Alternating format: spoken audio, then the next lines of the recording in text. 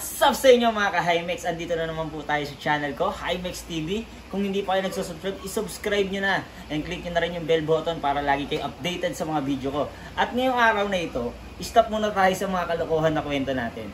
So ngayon, dahil maraming nagre-request, lalong-lalo na sa trabaho ko bilang isang Pldt technician, ay maraming laging nagtatanong sa amin kada araw kung paano daw magpalit ng Wi-Fi password ng Pldt. So, ngayon tuturuan ko kayo ng pinakamadaling paraan kung paano magpalit ng Wi-Fi password.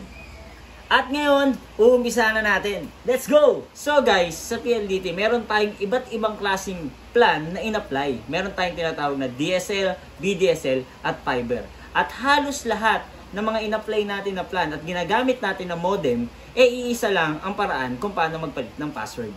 So, ngayon, total, lahat tayo ay nakakonect na dun sa ating Wi-Fi modem. Simulan na natin kung paano magpalit ng Wi-Fi password.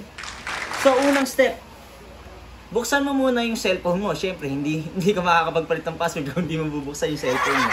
At pupunta ka sa Google Chrome at itatype mo sa web browser yung https://192.168.1.1. So ngayon, kung nakapunta ka na sa 192.168.1.1, so may makikita ka dong username at password. At syempre, ang ginagamit natin na default username at password, ang username ay admin, maliliit na letter, at ang password po ay 1234.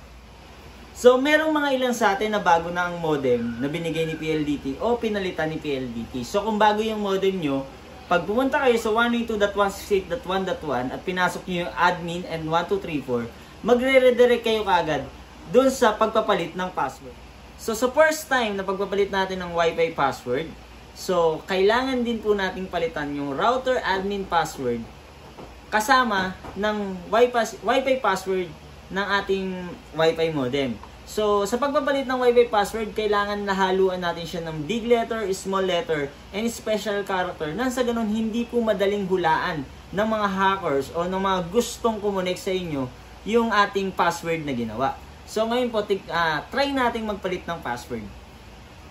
So, ngayon guys, magpapalit na tayo ng ating router admin password. Ang ilalagay natin ay @ capital D, small letter MIN 1, 2, 3, 4, 5, 6, 7, 8, 9.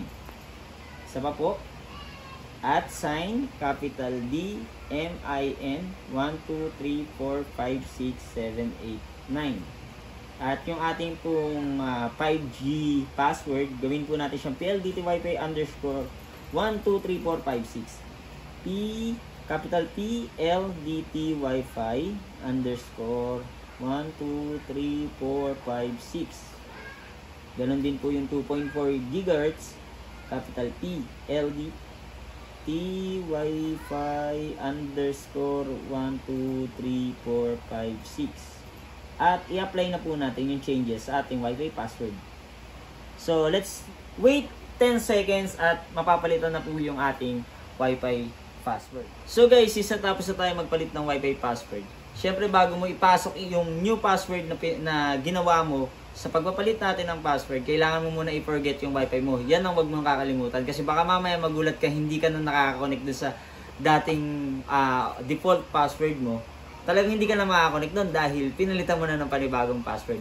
So, sa may mga iba't ibang issue pa ng pagpapalit ng Pldt Wi-Fi password, siyempre, hindi lahat pare-parehas nung pinakita kong video na yon.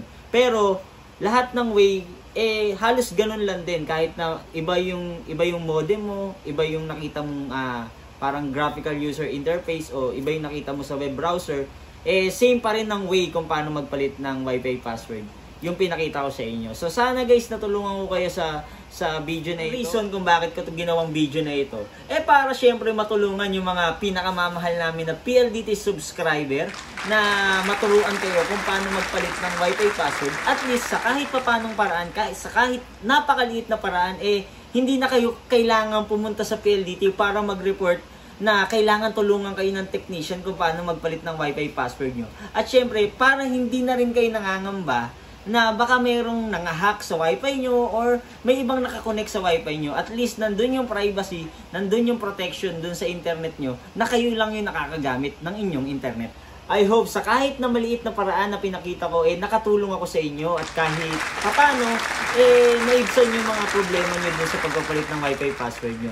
At sana suportahan nyo yung mga video ko na paparating, yung mga video ko na punong-puno ng kalokohan, punong-puno ng katatawanan. At syempre, mayroon din kakunti ang knowledge na may i-share kahit paano. Suportahan nyo ako, lagi nyo i-subscribe yung channel ko, like, comment, share, and syempre subscribe. Click nyo na rin yung bell button para lagi kayong updated sa akin. At ang wish ko para sa inyo guys, ay maging safe kayo, lalong-lalo na sa nararanasan nating pandemic na ito. At lagi kong pinagpe-pray na lahat ng nakaranas ng matinding pandemic na ito ng coronavirus, pagalingin ni Lord. At syempre, dapat lagi tayong ingatan ni Lord at laging patnubayan sa araw-araw ng buhay natin. So maraming salamat guys. Hanggang sa muli natin pagkikita. Paalam! Woo! It's caught in the crossfire.